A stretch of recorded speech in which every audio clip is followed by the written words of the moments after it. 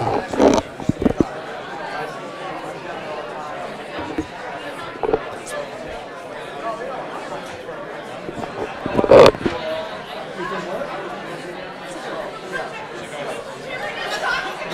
good morning, everyone. Good morning, everyone. What a fantastic showing. I'd like to welcome you to our 2018 Executive Ethics Symposium. My name is Paul Melendez, and I have the real pleasure of serving as a professor in our Department of Management. I'm also the very proud founder of our Center for Leadership Ethics. And you are about to experience one of our premier programs. And we are just absolutely delighted to see so many friendly faces here. I see our board members, I see alumni, I see students, and I see a lot of people who are also at some point going to become part of our larger Eller family. So thank you.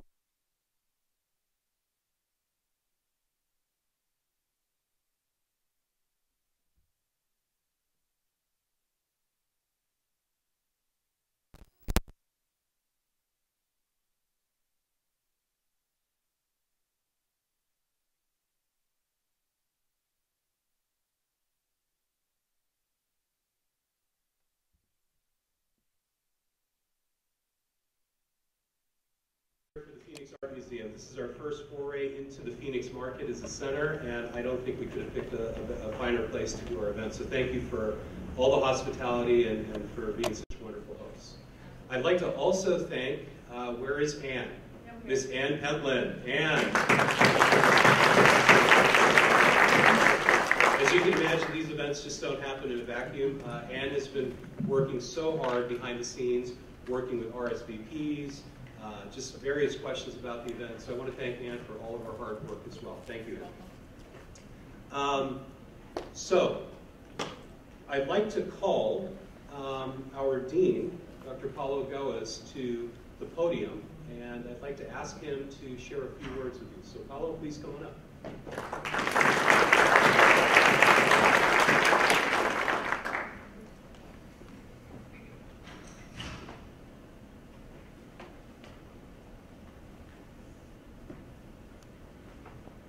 Good morning.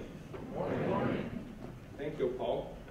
This is it's a privilege to be here. I'm the Dean of the Eller College of Management. The Center of Leadership Ethics is one of our gems inside the college. I'd like to share with you a couple of things. One is when I became Dean 2 years ago, I thought that a business school needs to be close to business. And for accomplishing that, we need to be in Phoenix.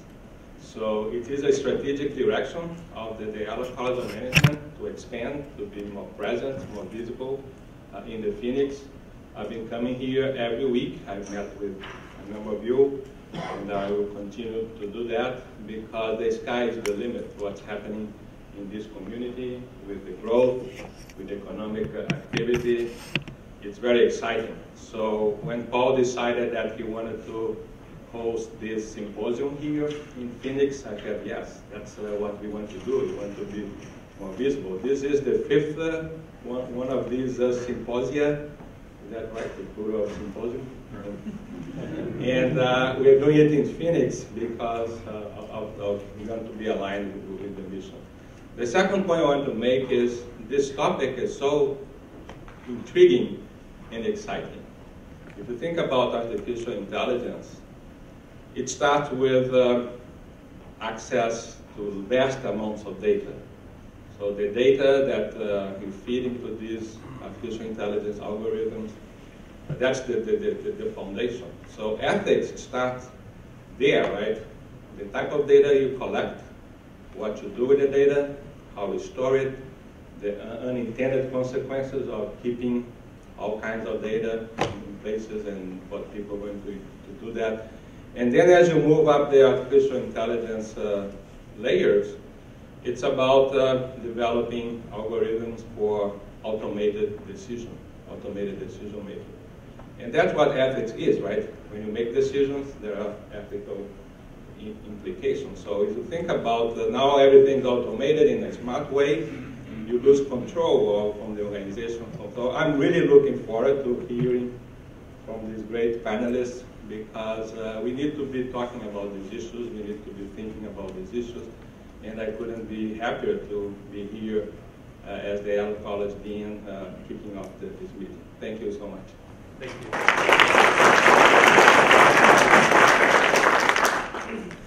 For those of you that know Dr. Goes, you should know this topic really is very close to heart. He is our former MIS department head and a professor at MIS. So as you can imagine, he is an authority himself. So thank you, Dean Goes, for being here this morning. I'd like to also ask our sponsor, I should actually say sponsors.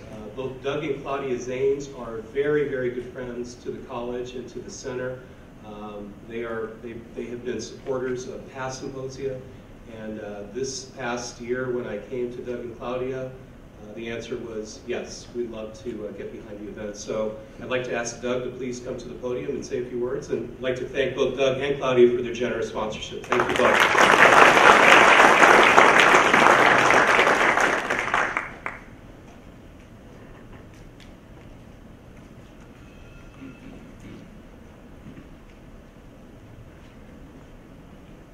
I'll try to keep it short. Anybody who knows me knows that I like to take advantage of an opportunity to, I don't know, talk to people and have everybody focus on me. We'll keep it short, and then we can get to the panel and see what interesting things we can learn. I mean, Claudia and I have supported this program, or the Center for Leadership Ethics, for a number of years now.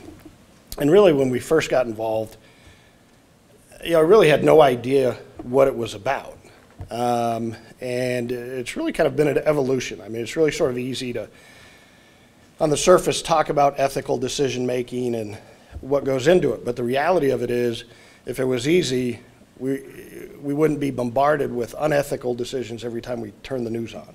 I mean, that really is every news cycle these days, whether it's the political arena, whether it's business decisions that have been made,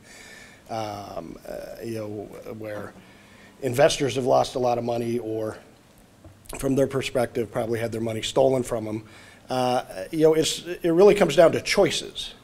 And really what we like, what Claudia and I think like about, or really support about the Center for Leadership Ethics, is really its approach. In academia, there's a tendency for everything to be theoretical. Now the program has a huge research base to it. I think everybody involved in the program spends a lot of time researching the topic. But I think more important than that is the practical side of the program. I mean, for those of you who don't know, the center actually has a high school forum that goes on each year, where the program actually works with high school kids and works on ethical decision making. Every year they have a collegiate competition where colleges send actual teams, and all the schools are, I think, from the US, Mexico, and Canada, and two-person teams will come down, and Paul gives them a topic that they prepare for, and they come and present their presentation, and they've got to address the ethical dilemmas within whatever that topic is. And the whole idea behind it, again, is to get these younger people in tune with ethical decision making, which the real idea is over a lifetime, these same young people, when they have a choice to pay all their taxes or maybe pay half their taxes, they'll make the right decision that keeps them out of trouble or keeps their business out of trouble, or is just the decision that should be made across the board, personally, in business, in whatever careers that they choose. And again, if you go back to each news cycle, I think it's a monumental task. I mean, realistically, this is one school in Tucson, Arizona, that's making an effort to change this, really one person at a time, starting with high school kids and working their way up.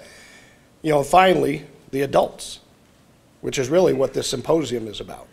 The business leaders that are invited, the government leaders that are invited, or the nonprofit leaders that that come to the symposium each time it occurs. The idea really isn't simply to provide an interesting topic, but to provide the interesting topic and have everybody spend a little bit of time thinking about all sides of the argument. You know, in this case, it's artificial intelligence. I think the last one that at least we sponsored had to do with vice investing, or investing. Is it okay? Should you invest in vice products? Should you not? Things that go on every day in everybody's lives. And so, you know, it's a fantastic program. And I can tell you, the Eller School of Business, Paul, have done a phenomenal job with this program. And the more support it has within both the Tucson and Phoenix communities, the more the program can excel. Because the reality of it is there aren't many of these programs across the country. Only a handful of schools have them. And I think my personal belief is this is by far the best. So thank you all for coming. And I hope you guys have a good experience.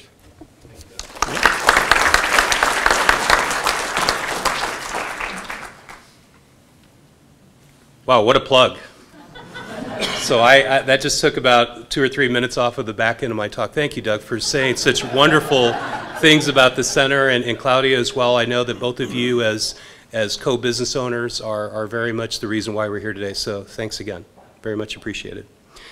Okay, so I'm going to go ahead and read you the bios for our 3 panelists, and then I'm just going to say a few words, and then the best part for me is I get to just kind of pull to the side and let our wonderful panel do what they're going to do this morning. We have 3 panelists here today, and I'm going to start out by introducing you, and if you wouldn't mind standing. We've got Mike Wolfson here, who is a principal software engineer with The Nerdy, which definitely has to go now as one of the finest business names of the morning. Mike has been working in the software field for more than 20 years and with Android since its introduction. He is a Google developer expert in Android and the author of a book, Android Developer Tools Essentials, published by O'Reilly. Mike works for The Nerdy as the principal software engineer and helps run the local IoT DVS Fest conference. How about a round of applause for Mike Wolfson? I'd like to ask Dr. Moji Solji to stand. He is the Director of Artificial Intelligence and Machine Learning with Axon Enterprises, Inc. Soji oversees the AI organization at Axon. Formerly, Soji was with Uber, Microsoft, and Toyota in research and engineering roles, where he leveraged his machine learning expertise to create real-time computer vision solutions and distributed software systems for various problems, including maps data and self-driving car technologies. He holds a PhD in machine learning from Michigan State University, which I know is bringing a smile to Dr. Ellis, our research director of the center. So I know the 2 of you are probably going to be talking this afternoon. So thank you, Dr. Solji. And I'd like to ask Ms. Lisa Morgan to please stand. So Lisa is a journalist, industry analyst, and content strategist. Lisa focuses on the impact of technology on business and society. She is also a digital ethics activist who spearheads content and community for the IEEE's Global Initiative on Ethics of Autonomous and Intelligent Systems, which now has more than 1,000 members. She holds a BA in Management with honors from St. Mary's College and a JD from Monterey College of Law. How about a warm round of applause for Lisa? So, I'm going to tee up the event here. Many years ago, and I know Dr. Ellis might recall this, we had a faculty from Harvard visit us. Remember Dr. Bazerman? And it was interesting because he triggered a memory that I had from many years ago as an undergrad. And it had to do with the trolley problem. How many of you are familiar with the trolley problem?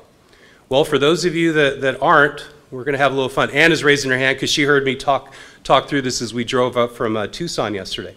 So here's the problem. You have a trolley barreling down the track. No brakes. There is Steve, who's standing right there seeing the whole thing occur in real time. If he doesn't do anything, the trolley's going to run into these 5 people that are tied down to the track.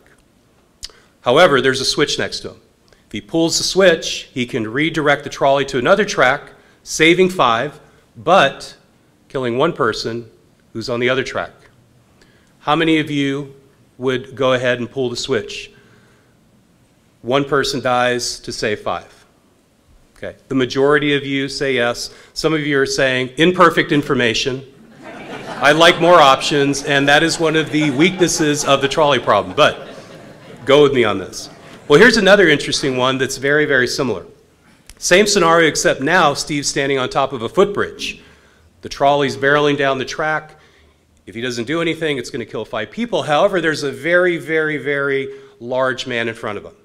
And if he pushes him off the footbridge, he will die, but he will save 5 people. How many of you would opt for that option?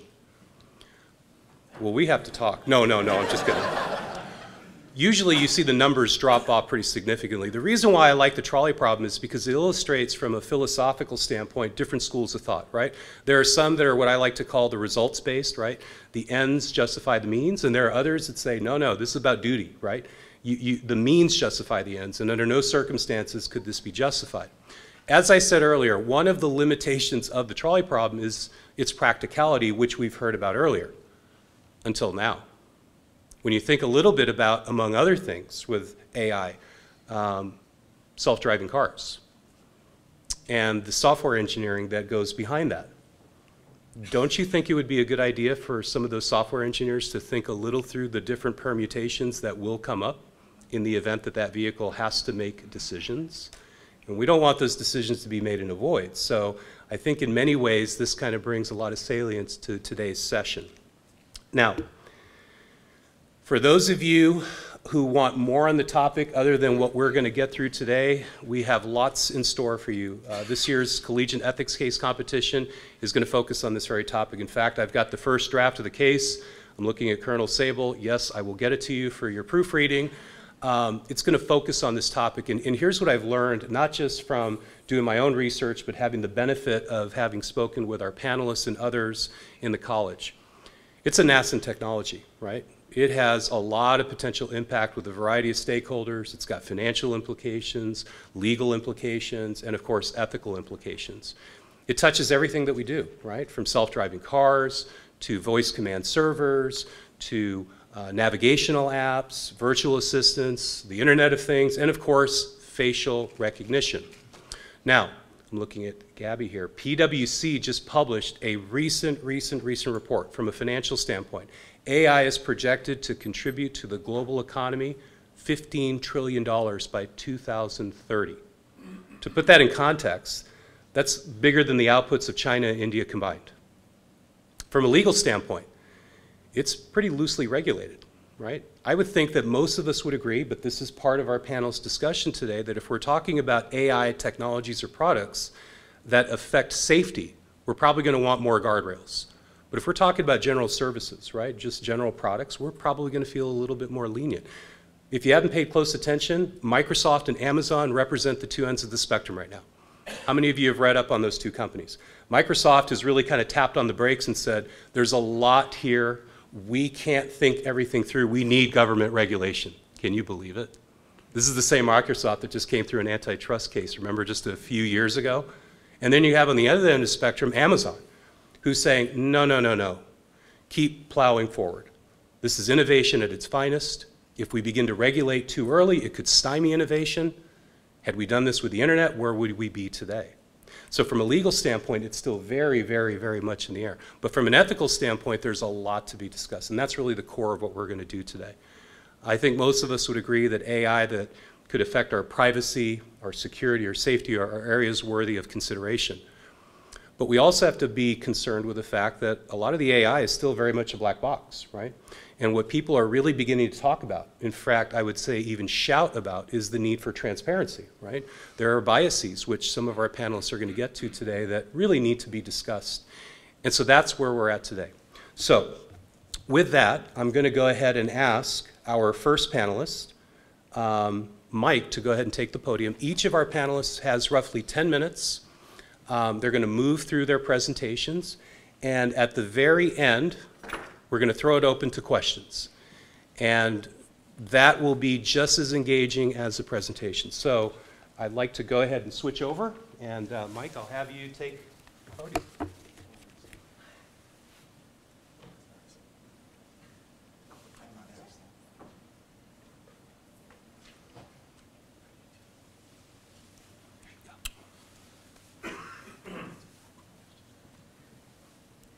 Well, good morning. Thank you so much for coming. I know it's early, and I'm super excited to be here. So my name is Mike Wolfson, and as Paul mentioned, I work at the Nerdery. So I am a software engineer, hands-on, keyboard type guy, solving problems every day. That's what I do. So I wanted to go through this exercise this morning to kind of expose you to a path I took through a simple project I was working through, and we'll kind of build up this story to kind of expose some of the nuances of image classification. All right, so the title of my presentation is Image Classification is Easy. I had a really hard time coming up with a topic for this presentation or a title. I want it to be really snappy and short, but as we go through the presentation, you'll see why that title doesn't really fit. Okay, so living here in Phoenix, I have a pool in my backyard, which is a really nice thing. Enjoy it so much. However, I have a really big problem. The problem is birds. Birds like to come into my yard and leave their leavings at the end of the day. So I don't like that at all, right? It's a real problem for me. So me and a couple of my engineering friends were sitting around one night drinking a couple Dr. Peppers, and we start to think about how we can solve this problem, right? As engineers, I want to find code and find a solution for the problem. As I mentioned, I'm also an IoT enthusiast, so the simplest solution I could come up with is hook into my sprinkler system. Every time a bird flies into my yard, I'm going to take a picture of that, figure out if it's a bird. Did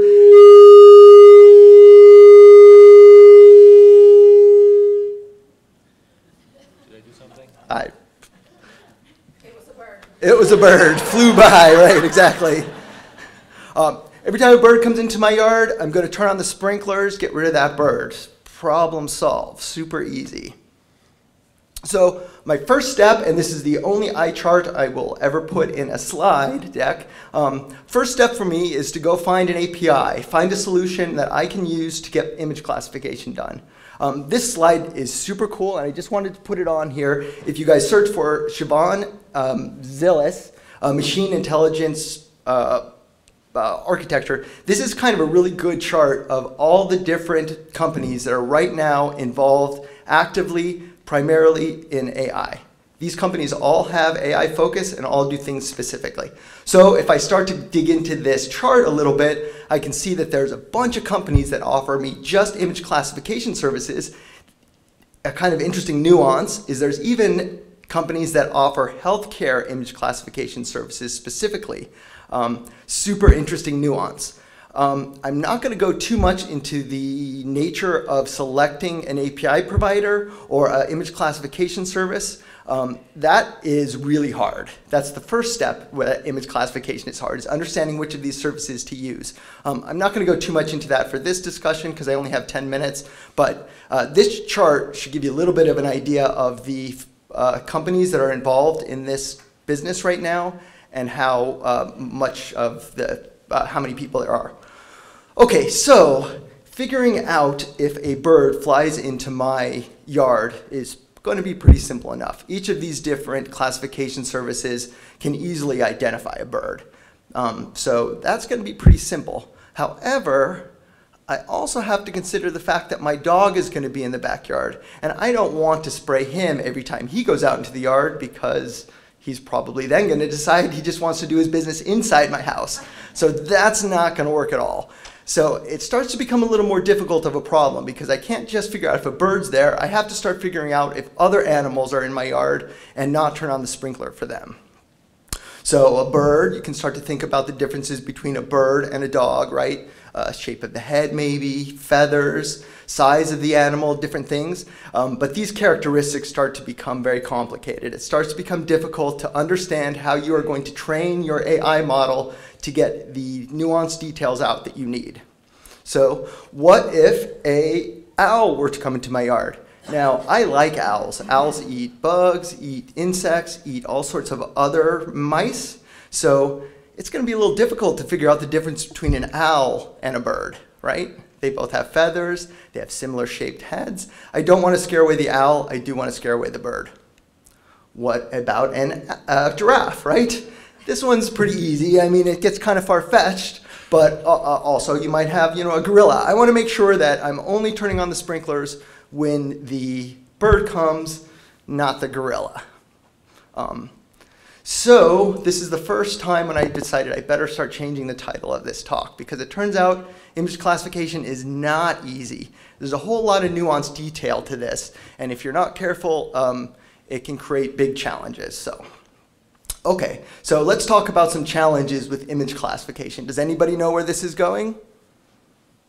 Okay, well, at least one guy does. Image classification is really hard, and if there's a very well-known example where Google was misclassifying black males as gorillas. Super bad. This is a super big problem. This is introducing incredible bias into our image classification services. Super duper bad, and I'm sure you guys all heard of that. But as you can read on this slide, that's not a problem that they've actually solved. As of right now, if you want to go classify a gorilla, it won't be classified. The way that Google solved this is they don't classify gorillas anymore. So they're not able to solve the problem of differentiating between black males and gorillas. Their solution is to not classify gorillas. And by the way, I actually duplicated this in Microsoft Azure. But the reason I kind of use this example is to prove image classification is really hard. And I want to talk a little bit more about why this is. Okay, so there was a lady named Joy Bualawam. This is why I brought the paper, because I know I'd have to read it. Joy Bualawamini. She is a researcher at MIT. When she was at Georgia Tech, she realized that a lot of image, she's a black lady. She realized that a lot of image recognition software wasn't recognizing her where it was recognizing her Caucasian colleagues. So when she went to MIT, she did some research into the core data sets that a lot of the image classification services are using. COCO and IMC2 are the two image data sets that she looked at. So these are data sets that have hundreds of thousands of images in them that are then have annotations describing what's in those images. When they looked at the contents of those data sets, they learned that 80% of the content of those data sets were men. So 80% men, 20% women, and 75% white to 25% the rest. So what they learned is that those core data sets, that machine learning, when it is trained on data sets that are biased, it not only mirrors that bias, it actually amplifies that bias. So it's extremely important that as technologists, we are conscious of this bias and we're aware of that. So I want to kind of talk a little bit about how, in particular, gender and racial bias can be factored in unexpected ways into image classification. The stakes are pretty low in my sprinkler example, right? The worst that's going to happen is a giraffe is going to get wet knees, right? Not so bad. But if we start to talk about image classification and making decisions based on these factors, it becomes much more problematic, right? When we're making recommendations about health or finance or mortgages, these decisions are extremely important, and we need to be extremely cognizant that we are not amplifying the biases that are built into these data sets. Okay, so let's talk a little bit about what this researcher did and what she determined some of the biases are presenting themselves. So she went and she classified 1,200 different facial images. The interesting thing to note is where she got these images is she went to Scandinavian and African countries. let me step back for a second. She actually looked for countries that have predominantly female women in government. She then picked Nordic and African countries to find faces to recognize, and then she fed these all into 3 different facial recognition systems to test their accuracy. Short story short, if you're white, image accuracy and image classification is super great. If you're not white, it's super bad. So for males, if you're white and you're trying to get gender classification, you'll have a 99% accuracy rate. These image classification services will properly gender classify you 99% of the time if you're a white male. If you're a black male, that goes down to 93%. Still, that's not great, right? You now have it goes down to 12%. So you have a 1 in 10 chance if you're a black male of being misgendered, and 1 in 100 chance if you're white.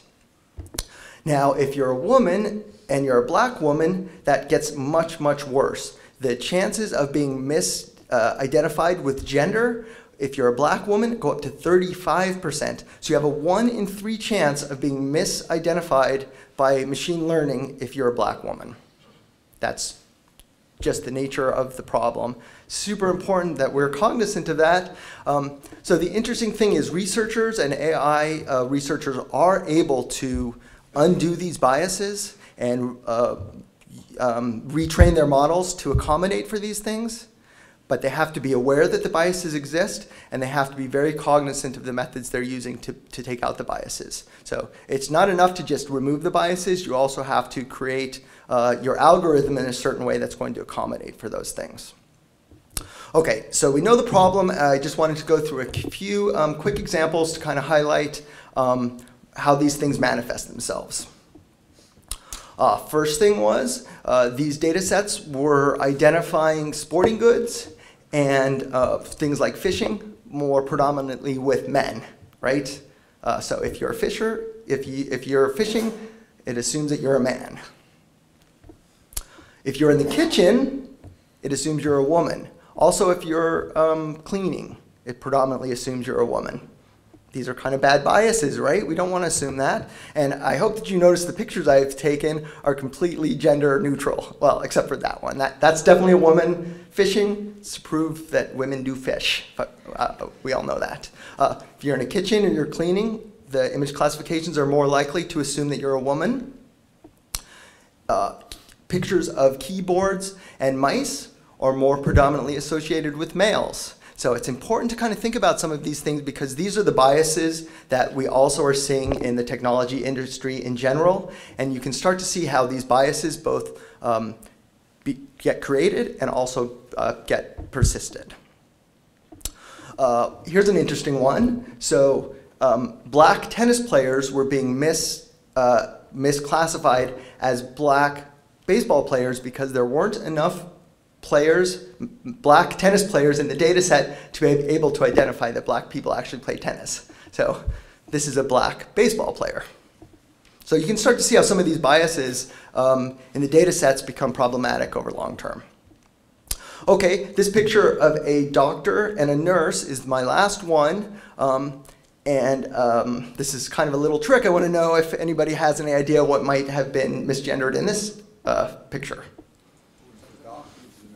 She's the doc and he's the nurse. Very good. This is actually my wife, and her nurse is the gentleman that's standing next to her. So, okay, so that's it for my presentation. You can start to change your thing. One thing I did want to mention is, so I did finally come up with a topic for this presentation.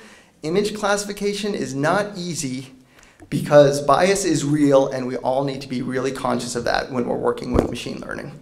It's not a very catchy title, but I do think it probably is a little more accurate to what my message was.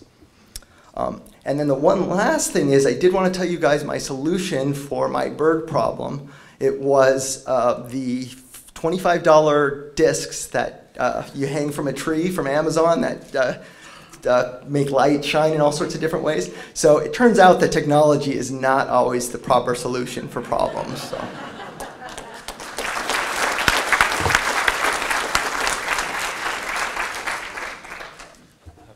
So I can change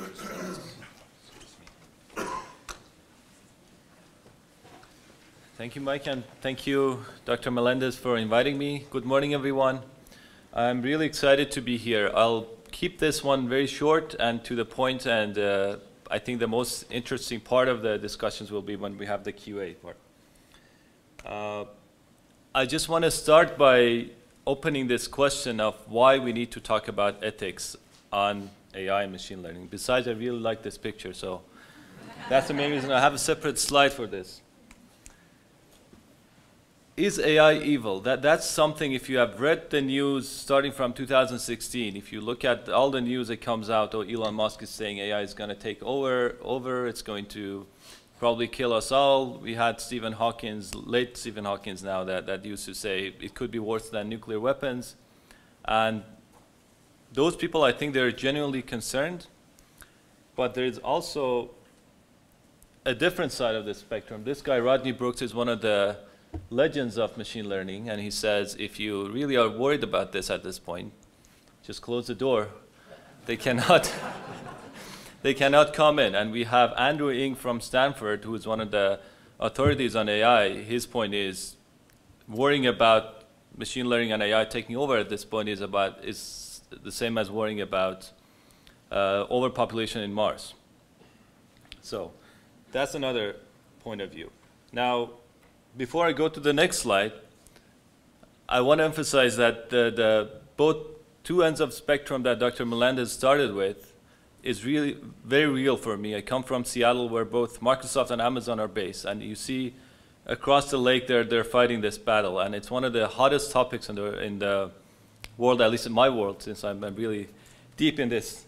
So I think it's going to be super interesting. Now I want to address why is there that huge disparity between some people thinking that, oh, it's fine, some people thinking, oh, it can really be dangerous and we should be careful.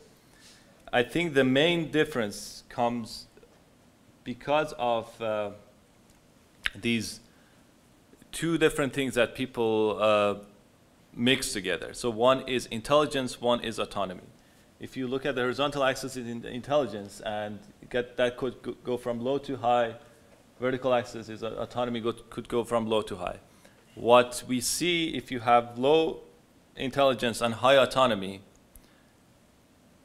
some people, specifically teenagers, have been like that, could be like that, right? So autonomy they really can take many decisions, and it could be dangerous.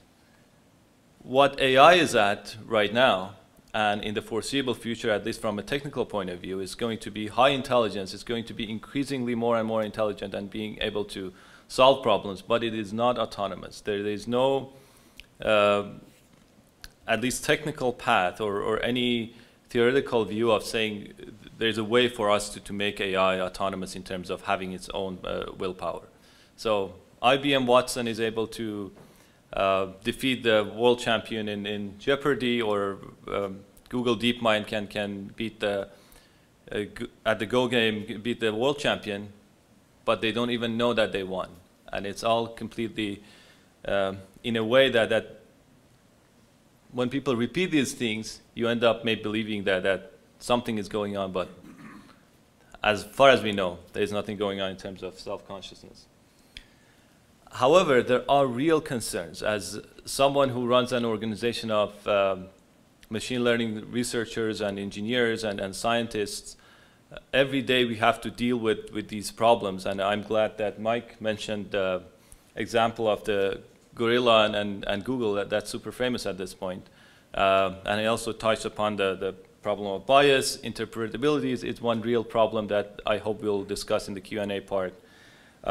Privacy, of course, Dr. Melendez touched upon, and security. So these are the real things that I think need our immediate attention. And I would focus my organization, and I would like to ask the community of researchers in AI and machine learning to really focus on these things at this point.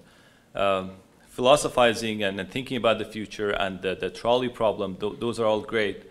The things that are eminent are some of these points that I pointed out here. Now, I want to go one by one to kind of set my point of view and perspective, and as you see during the Q&A, that's going to be kind of my position and it's a very hot topic and people have different positions. One example so looking back in history, when else did we have similar technologies that had great potential and people were concerned? One was the Human Genome Project. And at that time, a lot of people said we should put a stop to it and not proceed. It could be dangerous. It could end the human civilization as we know it. There was an ethics board formed, and people really did the due diligence, and the very useful application of genomic technology is being used now, and a lot of lives are saved. So that's one example that we did really well.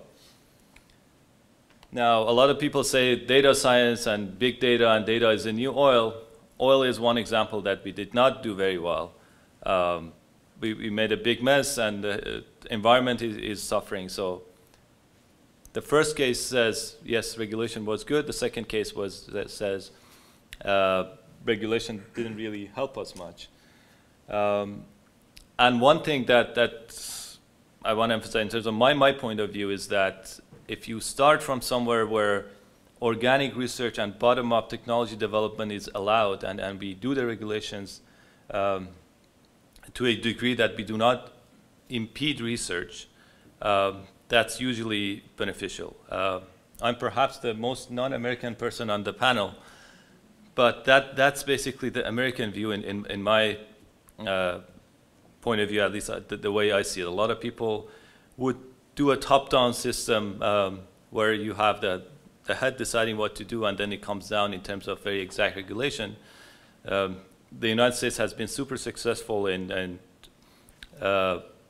implementation of technologies in the past 2 centuries, mostly because they've led the low-level tinkering and engineers and practitioners to take initiative and develop these technologies, yes, cautiously, yes, under the very thoughtful and considerate planning, but not at the way of somebody coming in and saying, no, we should put a stop to it. And I want to emphasize that doing something like that would be unethical. Why? Because if you say, let's not do AI research because something bad could happen, you're also stopping the progress in society in terms of good things that could happen. Many lives could be saved in a few years if we had allowed this organic bottom-up research to happen. And if you had stopped it, many lives would be lost. I touched upon this one other example as I was flying here yesterday. Airplanes, if you think about them, they could be super dangerous, but through bottom-up engineering, and if you, again, I come from Seattle, talk to the Boeing engineers that are all out there, it wasn't really a top-down system, and it wasn't really an academic approach to making planes successful at a commercial level. It was low-level tinkering with engineers and really going through safety measures, and it ends up that we put millions and thousands of people on planes every day and every month. They successfully go and come back. If you think about it, that's a crazy thing. But it's happening and it's helping us. The internet, the same thing. Dr. Menendez touched upon that. And to sum up, I think our approach should be Roman, not Greek. And what that means is throughout history, Greek people were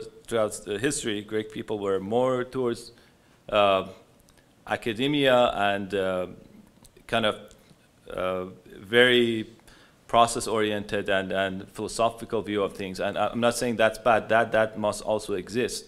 I believe at this point where we are in this technology, we should give more breather into responsible and bottom-up development of these technologies, and that's the Roman approach. Romans were vehemently against theory and philosophy for a while. But that's, I'm kind of putting in the contrast, not that it should be that black and white. Now, the way I became interested in this, as I was being introduced, you see that most of my background, basically all of my background was deeply technical in doing research and engineering in computer vision and AI. When I took over as the head of AI for Axon, it turned out that we have a serious issue. The media reaches out to us, and we need to be able to responsibly develop these technologies and talk about them in public in a way that both is responsible to the societies that we are serving and also responsible to our customers who are law enforcement officers, and also for our employees. As I talk to my team, I get a lot of questions saying that why we're doing this, what are our ethical constraints, what are the guardrails that we are putting in. So we ended up putting together this AI ethics board that is a panel of very distinguished members, as you can see, great resumes. Does anybody here knows YOLO?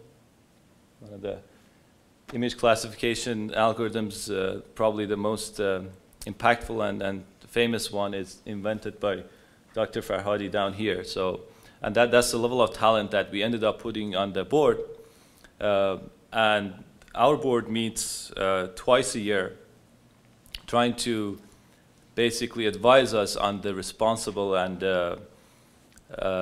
practical development of AI technologies in a way that doesn't harm the society and helps them. So this is one thing that has been unprecedented in the industry, and we ended up getting a lot of kudos on it. Some people, Forbes magazine, put us above Google, and they said, I wish Google or Facebook would have done something like this. So that's another thing that I would ask the business community and the technology community to put together these ethics boards and help us in organic and bottom-up development of these regulations in a way that every single engineer, every single researcher, every single business person and product developer becomes deeply involved and responsible. So to sum up, I think it's a mixed bag of opportunity versus responsibility, and we don't have all the answers at this point. But what has worked for us so far, I think it will continue to work if we approach it in a very responsible way and let the builders build and let the creators innovate, but also have these discussions, have these panel members, and have the society be in the loop and aware. Thank you.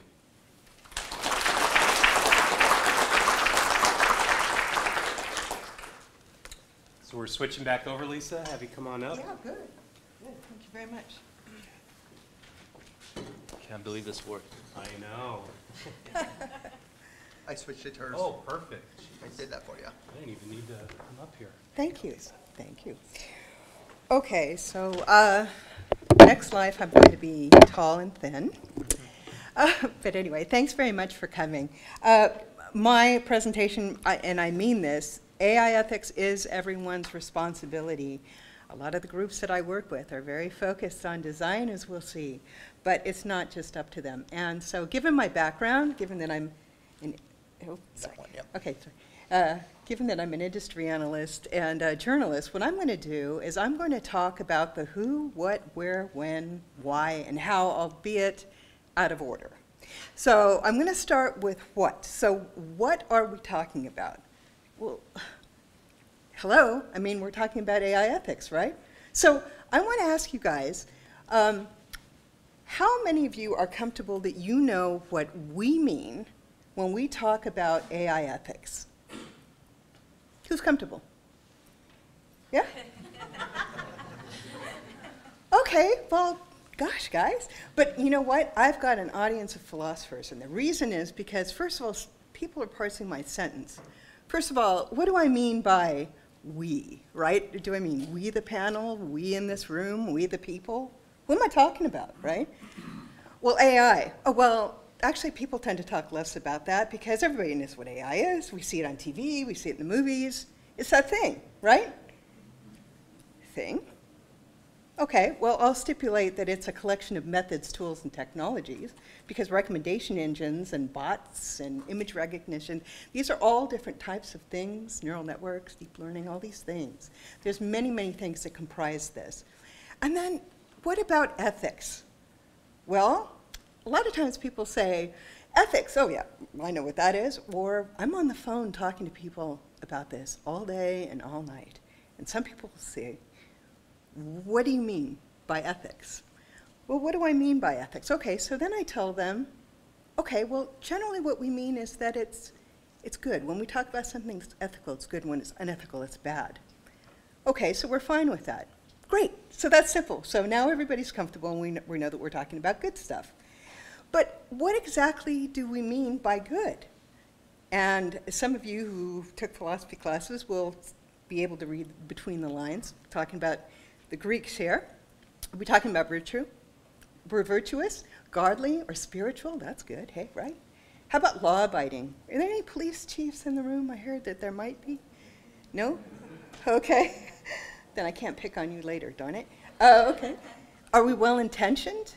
Now this matters too, because some of it is, are you well-intentioned, or is it outcome?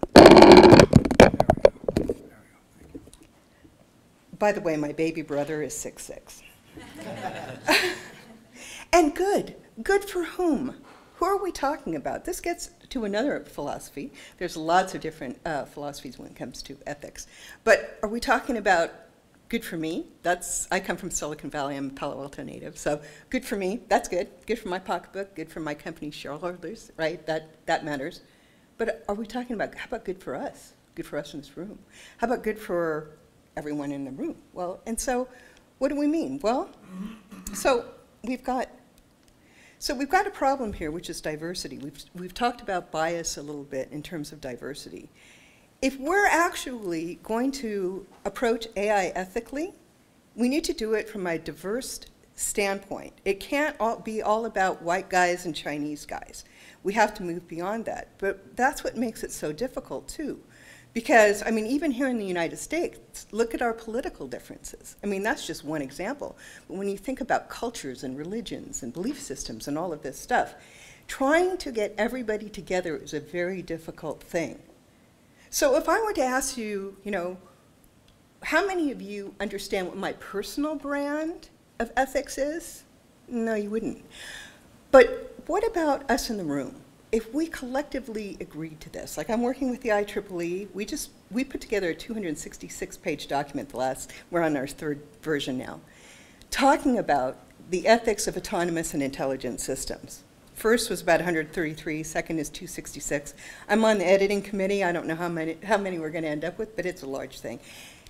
It has links to everything, okay? And then there's a group up in Seattle that they're trying to get to like the Agile Manifesto, if you know anything about software development. That's basically like a one-page thing. It just has very, very simple concepts.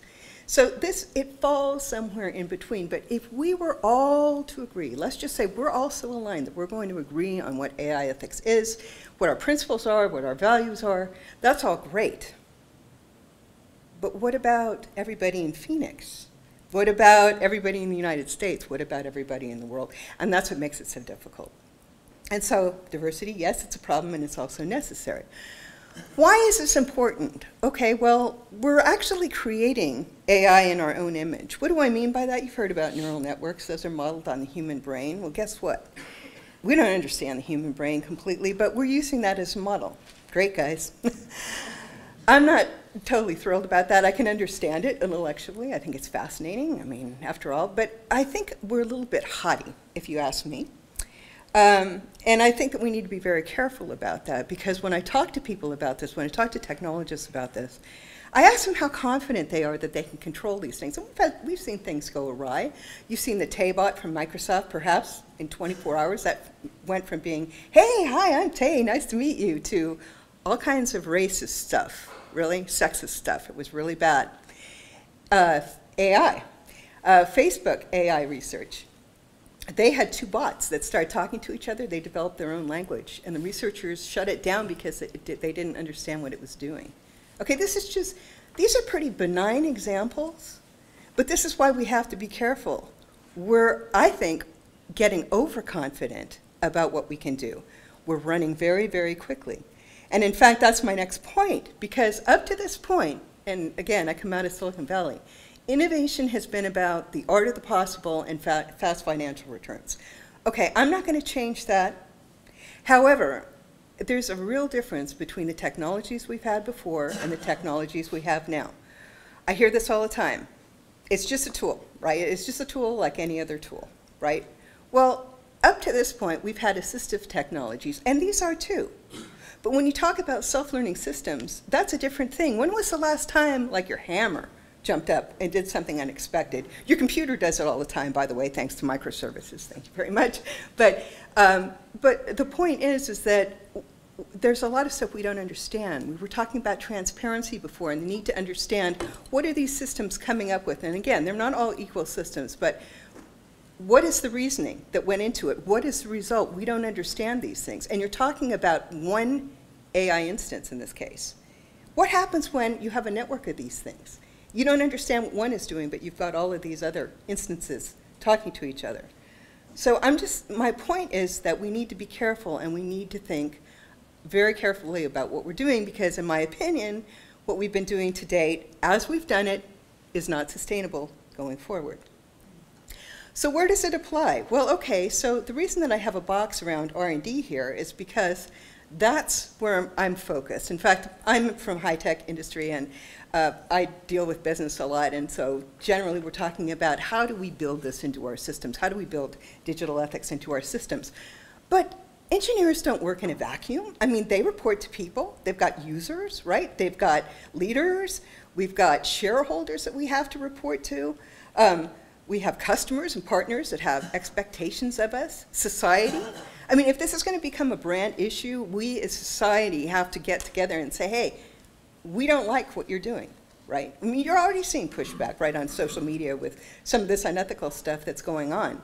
But you need to have the financial levers. You need to have the management levers. You need to have all of this stuff working together, which is what my next slide is all about. And the reason is because I'm not going to go into all of these in detail because we want to get to the Q&A.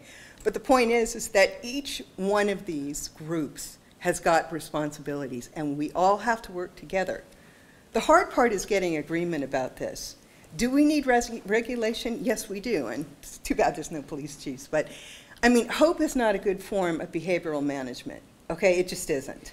So I'm not saying that we need to like regulate to the point where we can't innovate, but we need to have a balance, because this whole notion of innovation at any cost is unacceptable, and that's what we're doing. We're running very fast.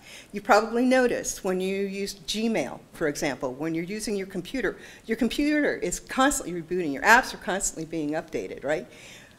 The software developers are doing this thing called continuous delivery and continuous deployment. What that means to say that they're delivering software faster and faster and faster and faster and faster. We're not thinking about what we're doing, and we're moving faster and faster and faster. So it's like arming a bunch of kindergartners in the yard with scissors and telling them, go ahead, run, have a good time. Okay, so that's kind of where we're at. So my message really is that we just need to think about this. I told you I'm on the phone day and night talking to people, okay? I was talking to a Fortune 500 executive, and that was his exact comment, okay? It's my grandkids' problem. Okay, I agree that we haven't reached Skynet yet, and I'm not saying that we're going to, but I am telling you this, and we all do have our opinions. It really is up to us what our future is, because we absolutely have it within our power to destroy ourselves. And we absolutely have it in our power to help ourselves. The question is, what are we going to do? But it's not my responsibility only, it's your responsibility. So we all have to work together. So, and we need to do it now, because we're moving very quickly. And if we don't start thinking about this now, it's going to be too late. We can't wait 50 years to think about this.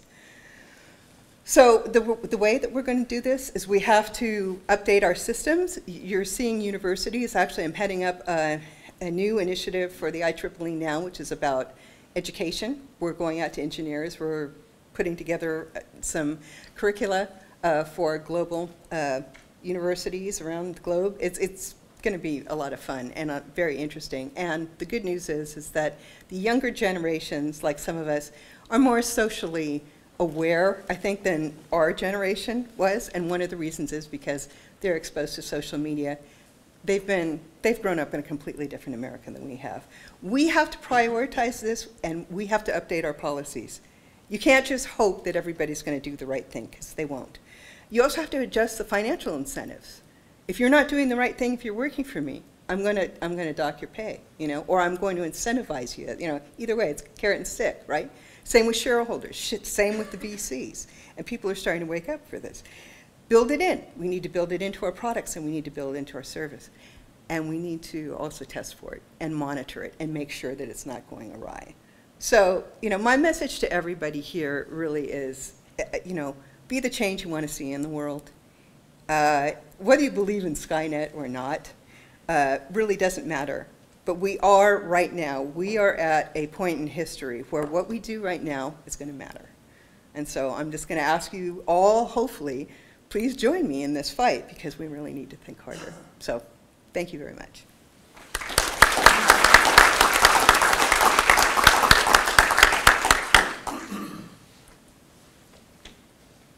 Okay, so thank you, Mike, Moji, and Lisa.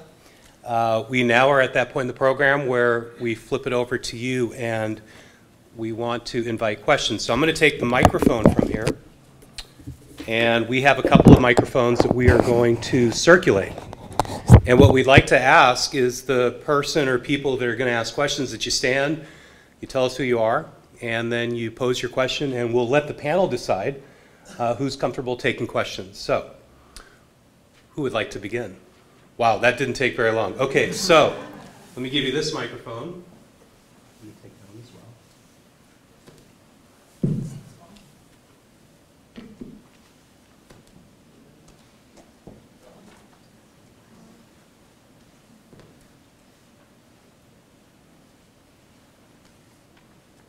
well.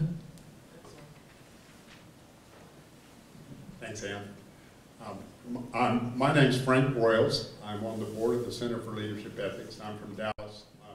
I actually live 1 mile from the Gandhi National Memorial.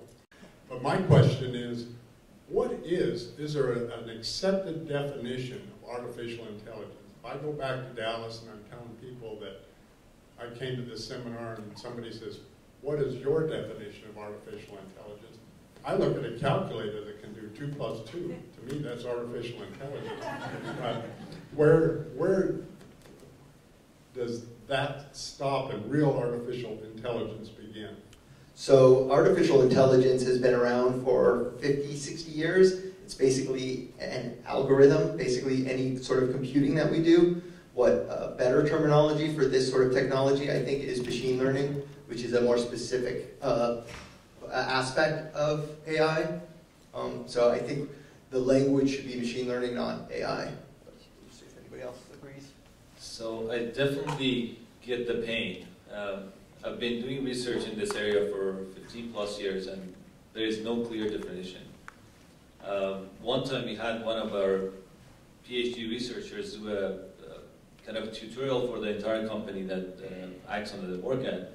And in the beginning he said exactly, artificial intelligence is a way for computers to do things intelligently, and with that definition, calculator is on artificial intelligence. But what has happened in the field, like Mike explained since the 50s, they said artificial intelligence is a way for computers to do things that had been previously only done by humans in terms of intelligence. Now, and the boundary has really shifted. In the beginning, if you had asked people in the 60s and 50s and 70s, if you found an algorithm that can recognize handwritten digits better than humans, is that true AI? They would have said absolutely yes. If they would have asked them if it can translate the language to the other one in real time, they would have said yes. But if you ask people now, they say no, because that's clear, we can see how it works, it's kind of a simple algorithm, and we train it with some data. So I think it's a philosophical question, and there's this mystery of what intelligence is. And again, there's no clear definition, but like Mike explained, there is machine learning that has been at the core of most of the recent developments. That's the reason you hear more about AI than you didn't as much 10 years ago, because there has been this huge explosion of progress given deep learning and machine learning. And that has a very clear definition. That's a type of software where it can adapt and learn based on training data. So a programmer typically writes a set of instructions for the computer to run. In the case of machine learning, the number of steps that need to be run are learned from data. Okay, so I'll say that the short answer is no, also. And also, a lot of the algorithms that we have today that are operating have been around like for 30 years. We didn't have the data that we needed for them to operate properly. So anyway, but the short answer is no. It's a collection of things, as I mentioned earlier. Just one more thing about kind of this technology it has been around forever. So the technology and even the algorithms has been around for a long time, but what has enabled machine learning is graphical processing units that are super powerful and are able to run a bunch of parallel computations at the same time. So technology has caught up with the algorithms. The technology has been there forever, but we're finally able to have the tools that allow us to actually use that. And that's just been in about the past 5 years that GPU processors, like from NVIDIA or whatever, have become enabling us to do this. Next question.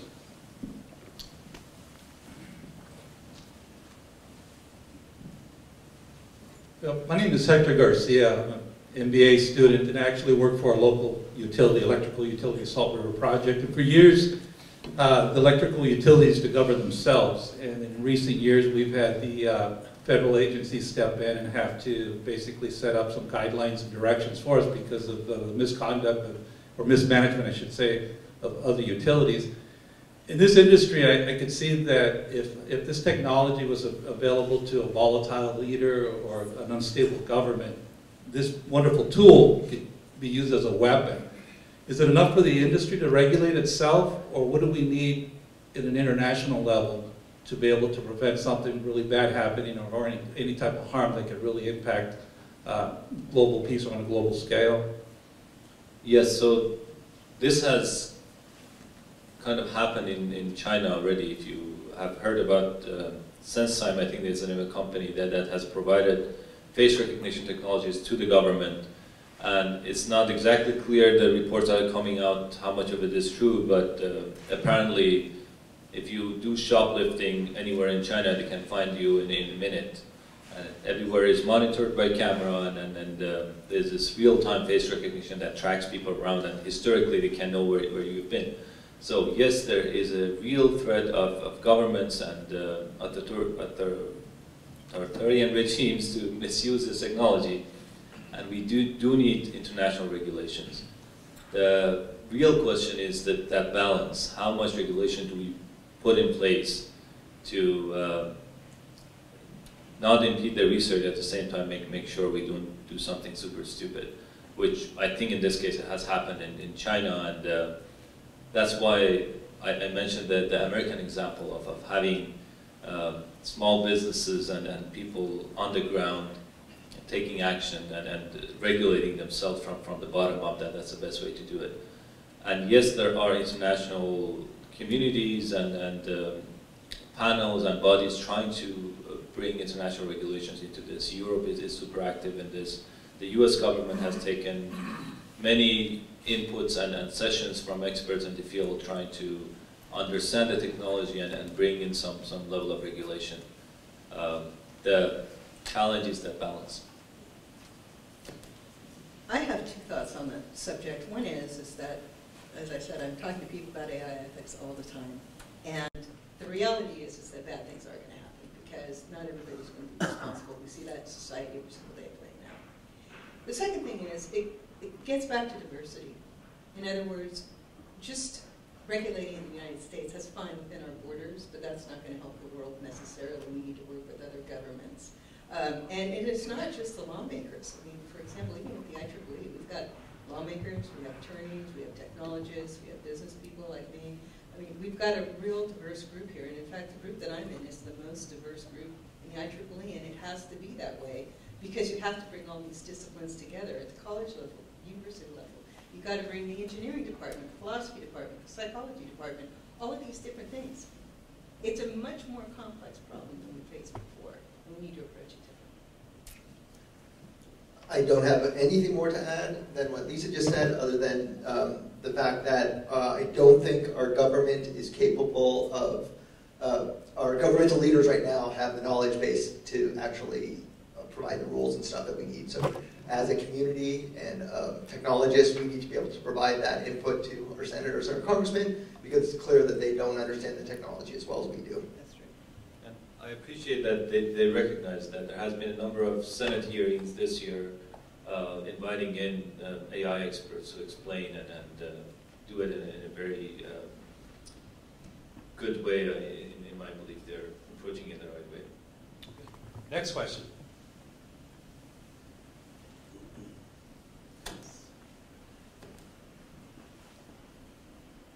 Hi there, I'm Doug Zink. I don't know if this is a question. I think it's more of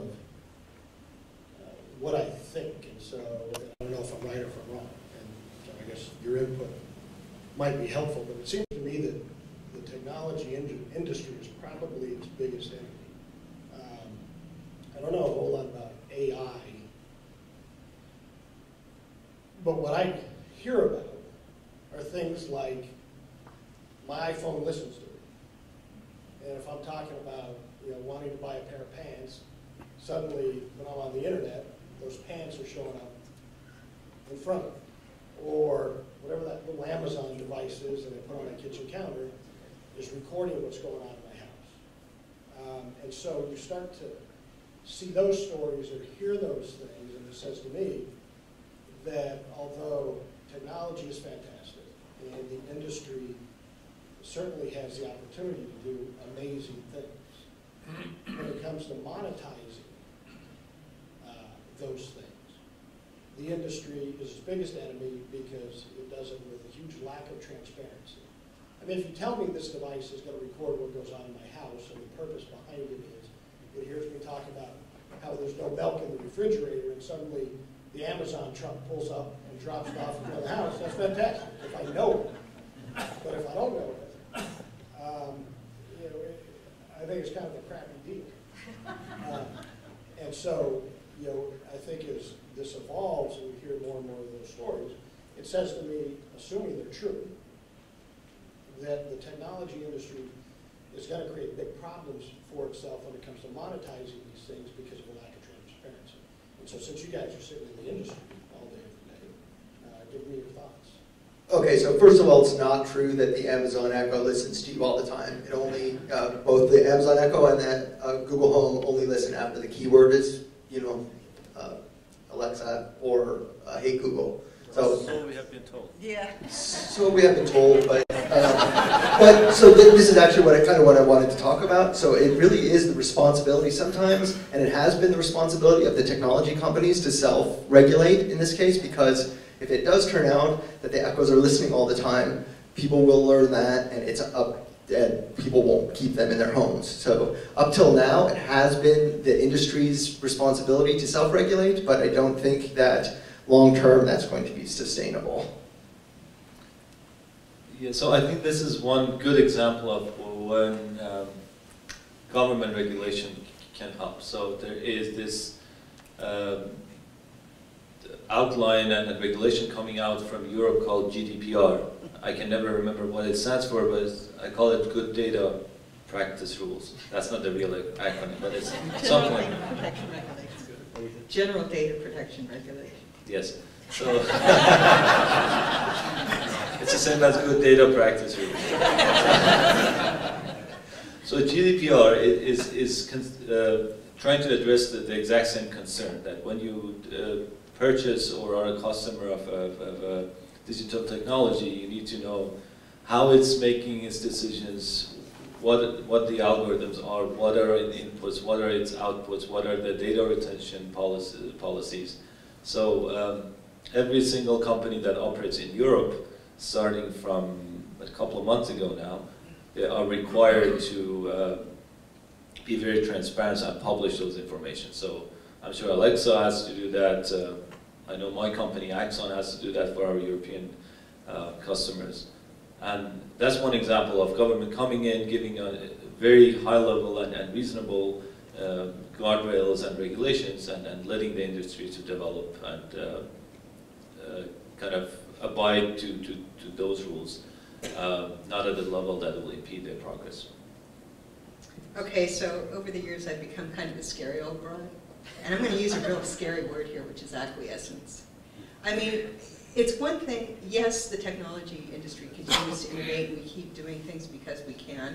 And this is one of the things I have a problem with, is that we're doing things because we can and not thinking about the long-term consequences, both good and bad.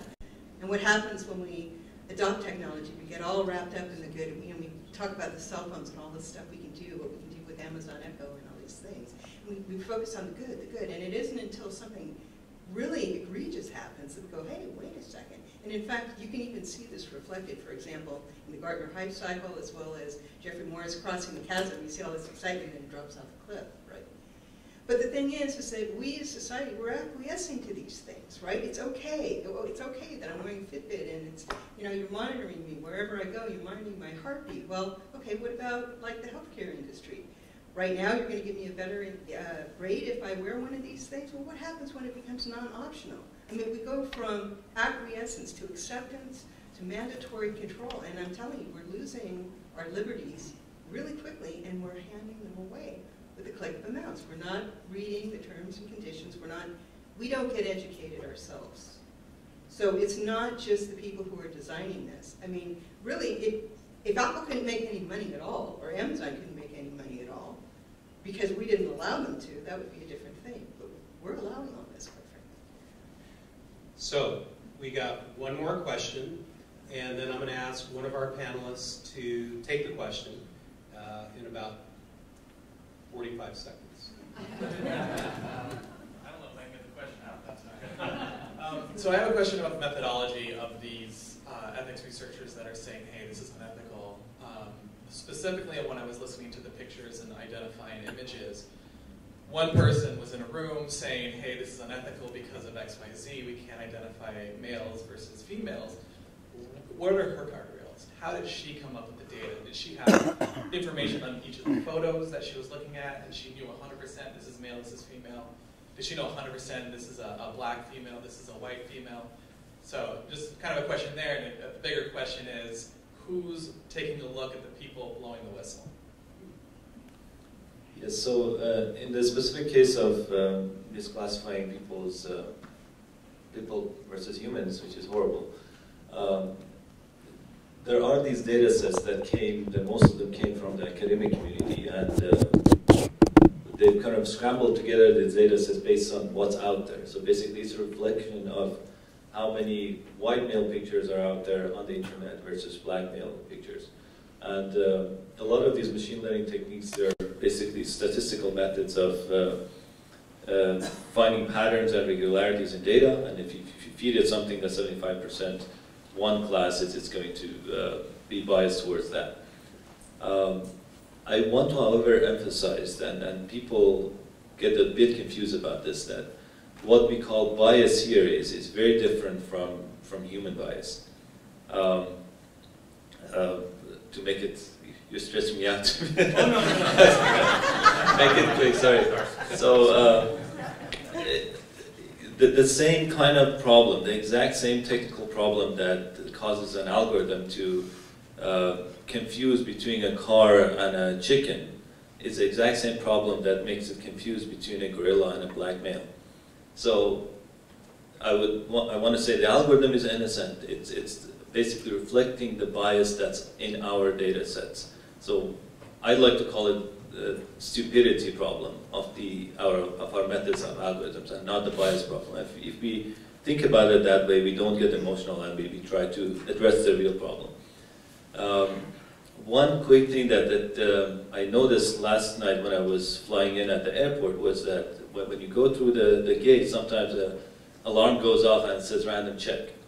That's one example of a machine actually generating something that is less biased than humans. And if you had to ask a human, no matter how hard they would have tried, they would have said that they're biased, and it's more likely they're biased. So we always have to compare our options and alternatives, and now versus new, basically. And a lot of times we have a bias towards now. Sometimes the new thing is better.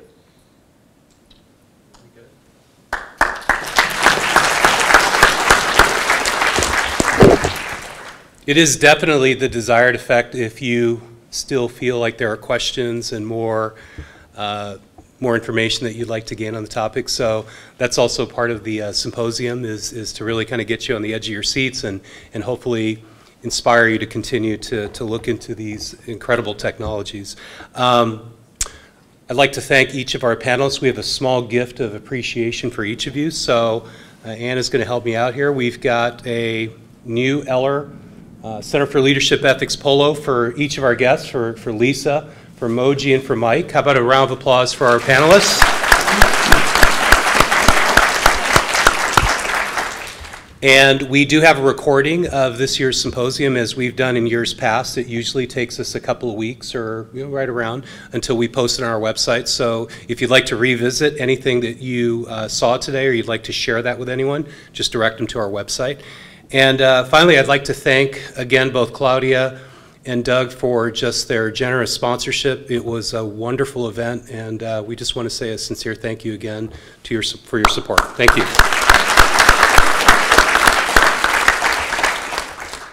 And that wraps up our program. So if you'd like to continue to exchange business cards, it's a wonderful networking opportunity. You've got some time. Otherwise, we just want to thank you all for coming out this morning.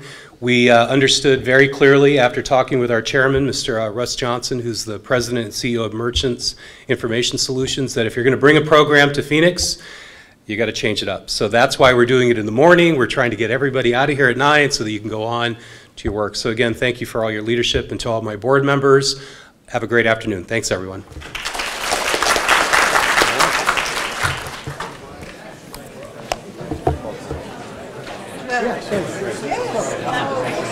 Good. Glad it went well.